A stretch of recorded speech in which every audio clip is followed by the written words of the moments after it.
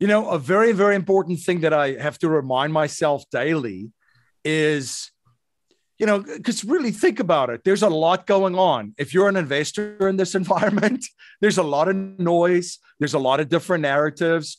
We are living in an environment where people are fighting for attention and your attention every single day, right?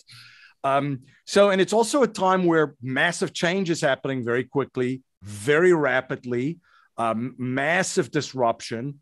There's chaos in many parts of the world already, and there's been chaos in the United States already. So what I try to remind myself as an investor every single day is I just try to center myself and try to figure out through the data sources that I pay for, what are the facts?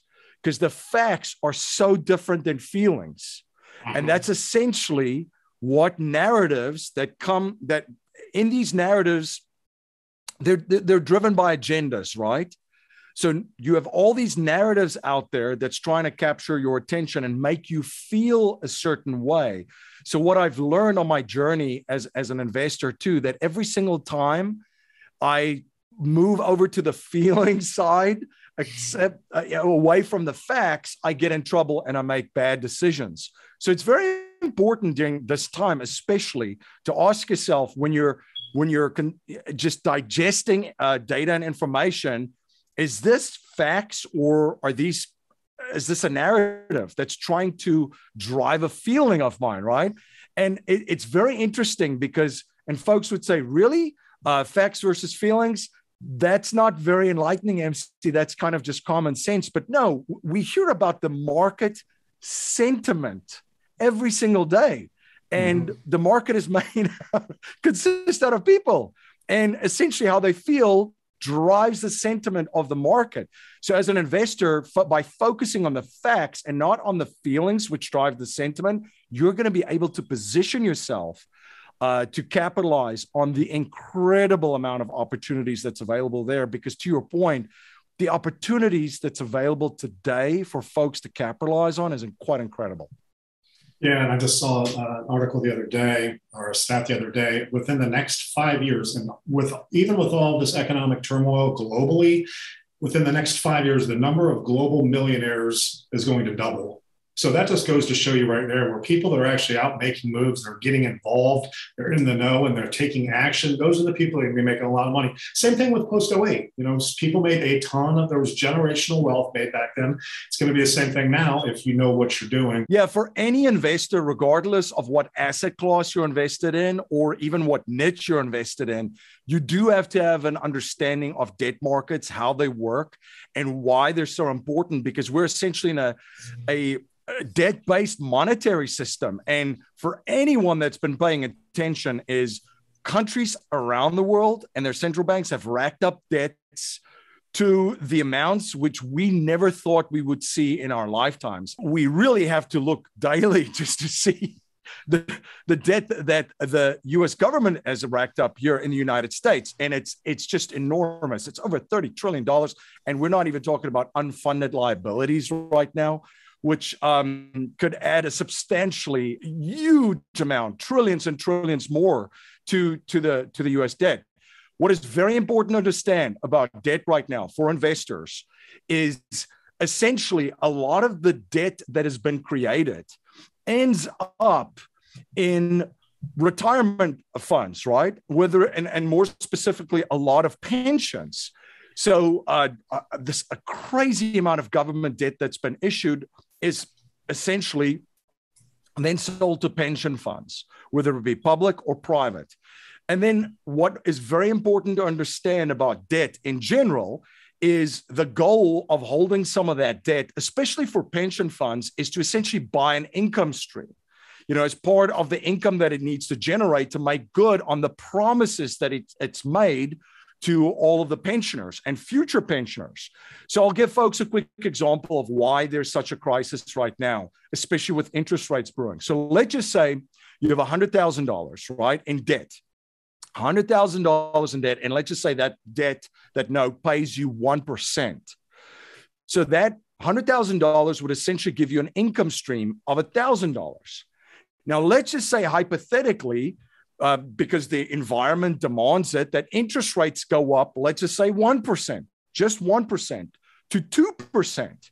Now, all of a sudden, what has just happened, because remember that $100,000 generated an income stream of $1,000 for you.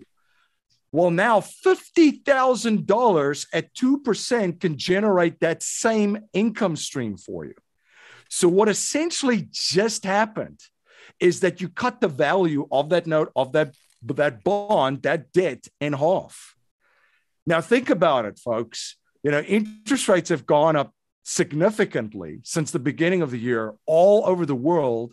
If you bring this slightly into real estate, we've seen like the fixed 30-year rate just in the United States, what went from 2.5 to like around about 7, or just crossed over 7, right? in a very short amount of time. So what has happened is a lot of the folks that hold this debt all of a sudden have lost 70, 80, 90% of the value of the debt which they held. And by the way, when something is not scarce and there's plenty of it, it's not that valuable anymore, right? So the same thing, economics 101 applies to debt. When the entire world is filled with it, it's not really that valuable in the first place. And now, because of the interest rates going up, a lot of the debt holders are getting hammered. This is a massive moment in what I believe is a bigger crisis unfolding. This has resulted essentially that the public and private pensions in the United Kingdom needed to be bailed out last week by the Bank of England, their version of the Federal Reserve Bank. So essentially, a central bank had to step in and bail out these pension plans. And if you look at what is happening with central banks around the world, they're in a big, challenging position because inflation is running rampant. You're in the US, we all know it's running rampant, and we'll look at numbers which is presented to us that's not even double digit.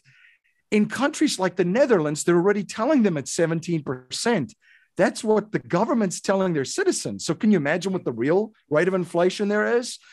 So it's very, very high in the UK too. So central banks are kind of trapped. What does this leave a traditional 60-40 portfolio looking like in your opinion? I think this is the year that a lot of folks found out that fairy tale does not work.